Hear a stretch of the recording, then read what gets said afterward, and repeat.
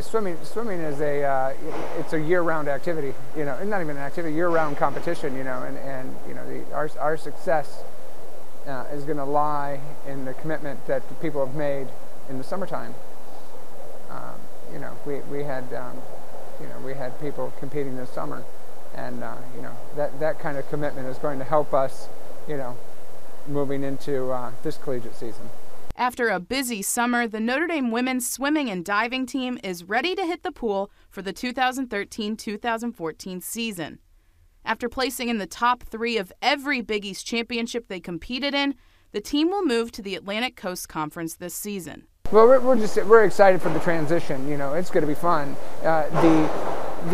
What we get out of this is I think we get a deeper conference meet, a faster conference meet. It's good for us at the conference level, and then leading into that helps the NCAA effort. The swimmers will be led by All-American and 10-time Big East champion Emma Rini.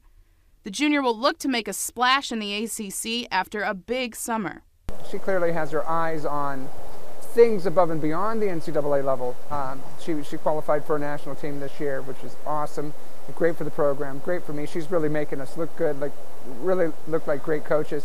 The Irish will look for big things from the divers as well as they return a few more all-conference performers. In my mind, we had the 2 best divers in the Big East last year out of Jenny Chang and Allison Casaretto. I know Jenny was voted that at the conference meet, but I think Allison was just as good. We're going to try to be the best we can be in all of the events, and we're going to try to get the most we can get out of all of our athletes here at Notre Dame, like we do every year.